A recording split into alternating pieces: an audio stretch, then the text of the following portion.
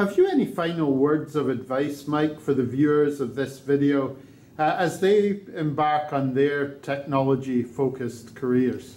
Yeah, it's funny. Within the industry, we talk a lot about technology, and as technologists, we really do focus and have a passion for technology. But what we really talk a lot about, and a lot of organizations ask me about, is not necessarily technology. We say that technology is actually the easy part. It's the culture and the process and the people side of how we do things. So if I was in the shoes of some of the people watching this video, don't forget that the people aspect is very important of DevOps, and looking at, if I'm looking for employment, what are the cultural values and beliefs that they have within that? How do they work, and what do they believe in? And as I talked about before, how's the flow of information? Do they have a culture of conscious inquiry, and how is failure looked at? If I'm looking at a potential employer, I want to ask some of those questions.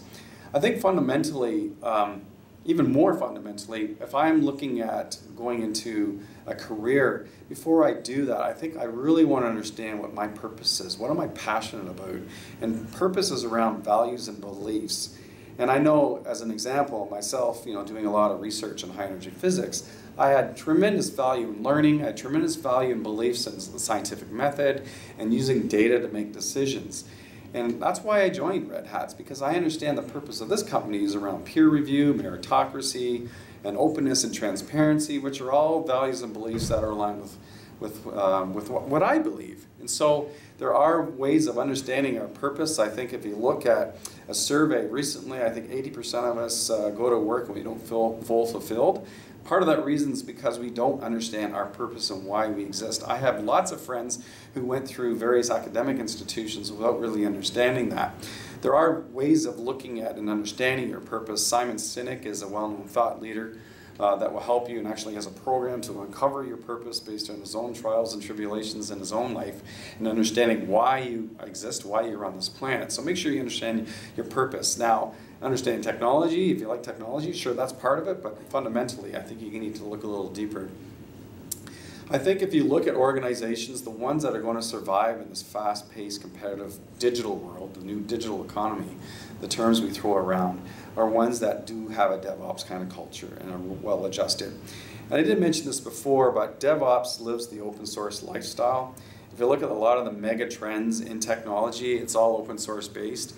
The sheer diversity, the capacity of the open source world, and quite frankly, people who work in open source, whether they're contributors like contributing code or whether they're reviewers or documenters, they're doing this on a volunteer basis, and doing things on a volunteer basis means you're passionate about what you do.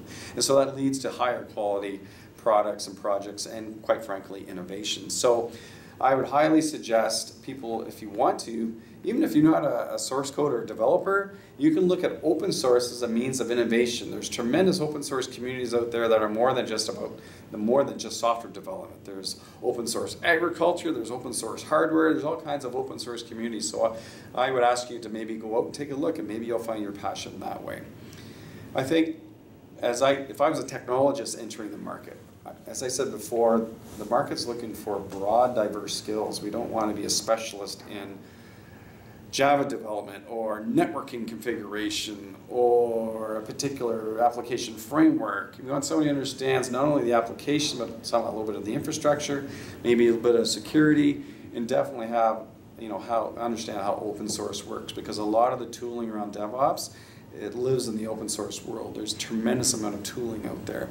And I would maybe advise you maybe get involved in these open source communities, even if you're just documenting or a reviewer of the, using the software, not actually building the software.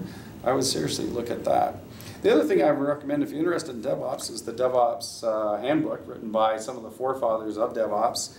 Gene Kim, Jez Humble, John Willis, who's an expert in CI and CD pipelines that I talked about, as well as Patrick Dubois, who actually coined the term. And I'm quite proud of the fact, actually, that DevOps really crystallized into a movement here in Canada, actually at the Velocity Conference in 2009, where a couple individuals, John Oswald from Flickr, which is where you can store pictures and things like that, photo albums online, got up in front of everybody and said, look, we're doing 10 deploys per day to production, which was there was a gasp over the crowd, including Patrick Dubois, who was one of the people in the crowd, and said, look, wow, this is amazing what these people are doing. So there really was crystallizing Canada, and there's DevOps Days. TO is a group that you could join that has a meetup every year, and they have meetups all the time throughout Toronto and Kitchener and other areas.